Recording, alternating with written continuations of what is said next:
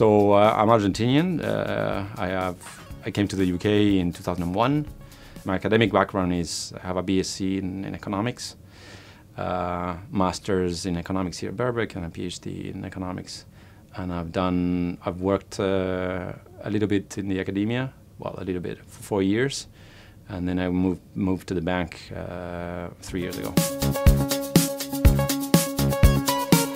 I'm interested in macroeconomics, and I come from a country in which we've experienced a lot of ups and downs over the years. You know, crises every 10 years and hyperinflation, and so my interest was developed from then, and also because a lot of the interesting research questions come from, in my view, from macroeconomics. That doesn't mean that that there are very interesting questions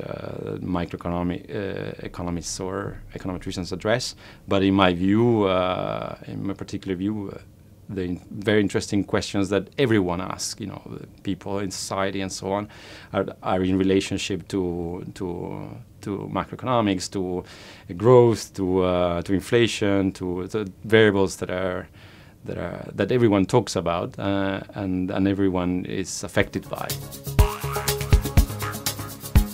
My main area of interest is macroeconomics. Within that, basically, is business cycles, so understanding booms and busts, and within that, my area of expertise or research is labor market. So I'm interested in things like the transmission mechanism and monetary policy, and how, for example, labor market institutions matter. I'm also interested in understanding why the unemployment rate is so cyclical, volatile over the cycle. Why is it so persistent in the UK, for instance, in relationship to the US, and obviously trying to understand the sources of fluctuations. So I would say that recently an area of interest has become Brexit as well. So I've been working on that at the bank.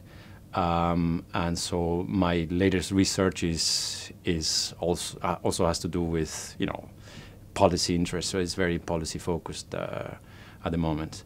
I also have developed some expertise in expectation formation. So most economic decisions, for instance, have to do with what you expect the future to be. So if you save or if you consume and so on. And when it comes to hiring, because of the long relationship that you have with an employer, the employer, when they post a vacancy, they have to form an expectation as to what the future costs are going to be, or what the future productivity is going to be.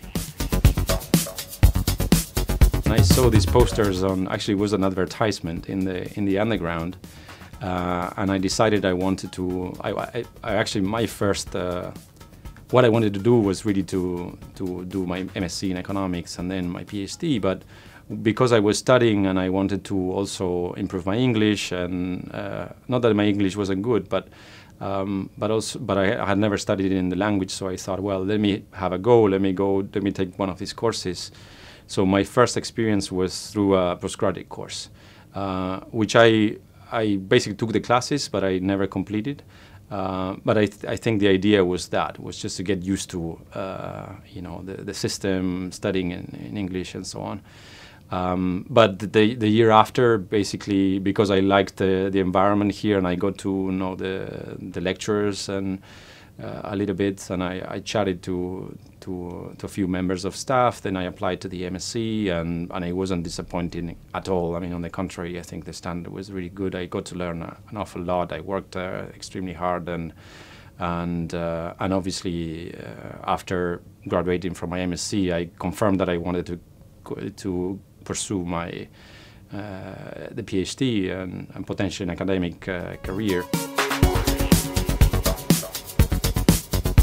Coming here was getting closer to in a way to what was current and what was at the frontier, and that I experienced at the MSc level. And I was just thinking, oh, I never studied this when I was at school. I mean, it's not that it's, I mean, because of my background, I didn't find it super hard, but still I had to put in a lot of effort and a lot of hours to understand key concepts that I had never seen before. And so that was the thing that I got most value out of. The supervision here at the PhD level was a very high standard, and I was never felt alone. I could knock on doors and chat to people, and also chat to other PhD students, and yes, Birkbeck is a very welcoming place. It's very friendly, but keeping the rigor as well.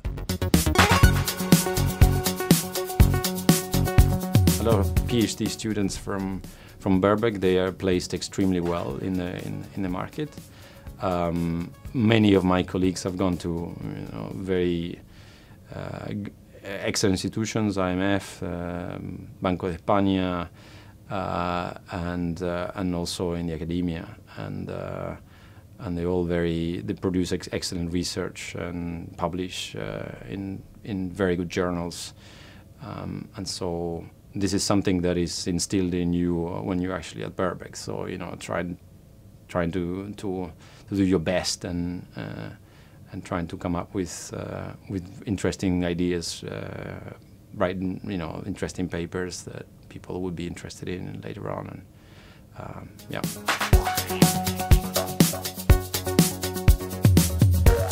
My advice is really, come to Birkbeck. I mean, it's a very interesting place. It has very